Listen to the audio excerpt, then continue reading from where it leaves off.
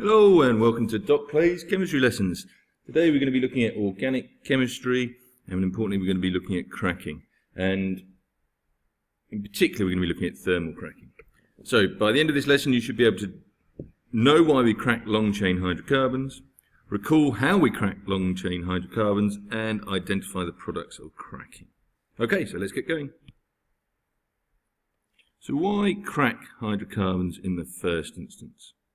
Well, if we remember our distillation, we start off with a barrel of crude oil and that gets separated in fractional distillation into lots of fractions.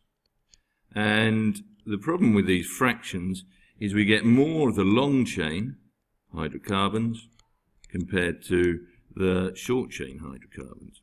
And the short chain hydrocarbons are more useful for things like fuels and for making polymers than the long chain.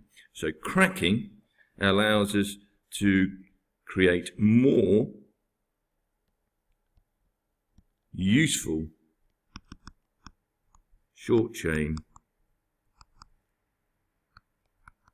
hydrocarbons, which are more useful and we can sell them for a better price. So importantly, how do we crack hydrocarbons? Just be aware that if you are an A-level student, there are two types of cracking. Here we're just in GCSE, we're just looking at one type of cracking. To crack, what we have is our paraffin, or in this case, our paraffin is our long chain hydrocarbon. And we heat that and to 600 to 700 degrees Celsius over a alumina or aluminium oxide catalyst. Again, if you're on the A-level course, just be careful because we use a different catalyst there. And we get our product out in an upturned glass because the gases produced aren't soluble in water.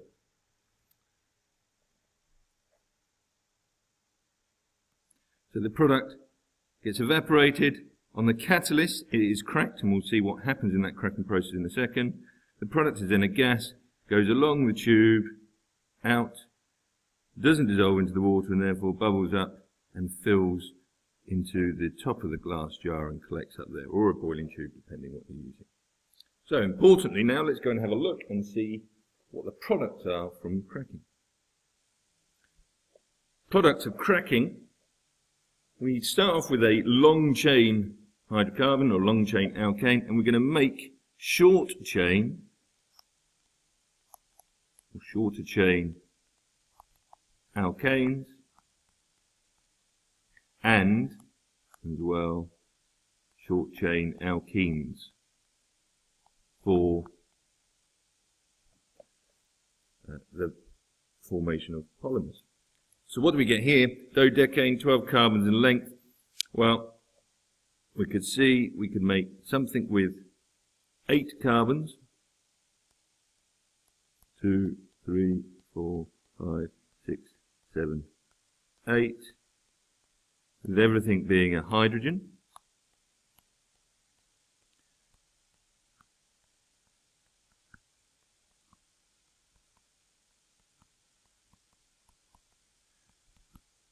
Get this down for you.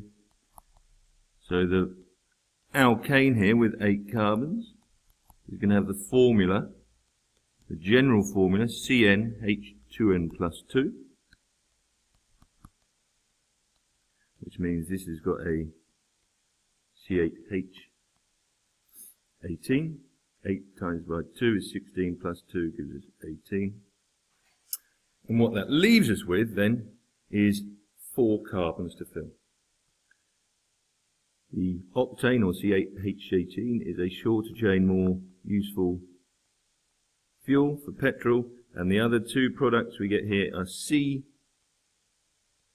two lots of carbon chains with double bonding. So these are alkenes, and if they've got 2 carbons in the chain and a double bond, we name these both as ethene.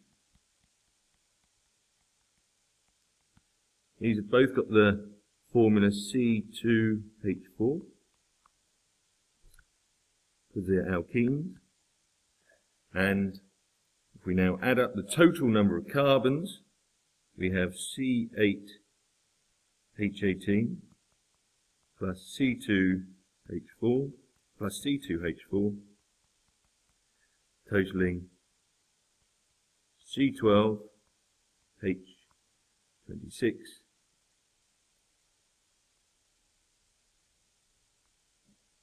and you'll notice there that this molecular formula is exactly the same as the dodecane to start with.